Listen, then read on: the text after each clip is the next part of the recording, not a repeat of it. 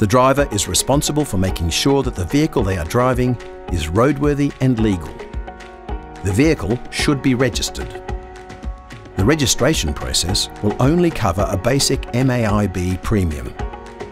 The MAIB administer the funding and payment of Tasmania's compulsory third-party motor accident insurance scheme for people injured in a crash on the road.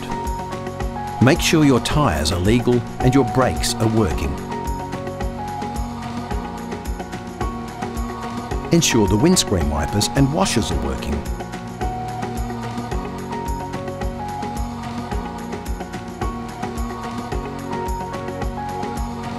Know and understand how the controls work and ensure that lights are working and in good order.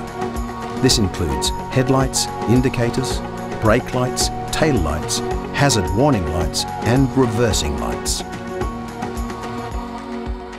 Make sure the horn is working in case you need to use it as a warning device. Check to see if the spare tyre or space saver tyre is in good condition and inflated. In case you need to change a tyre, make sure the jack and wheel brace are in the vehicle. It pays to know how to use them correctly and safely. Be aware of any modifications to the vehicle, including window tint, to ensure that they meet legal requirements. If in doubt, please check online or with an authorised body repairer.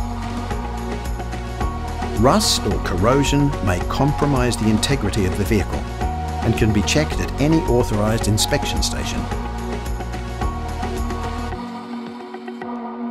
It is important that windows are able to be raised and lowered.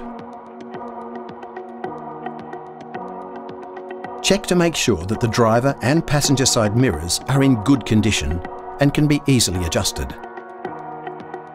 Check to see that the safety features of the vehicle, ANCAP rating, ABS traction control, etc. are working properly. If warning lights are illuminated, this may indicate that the car is unsafe and needs a service or a mechanic to fix the problem. Make sure that all seat belts are operational and not damaged. You must ensure that the vehicle body is free from protrusions, structurally sound and free from any defects or additional fittings that are likely to increase the risk of any bodily injury to any occupant or other road user.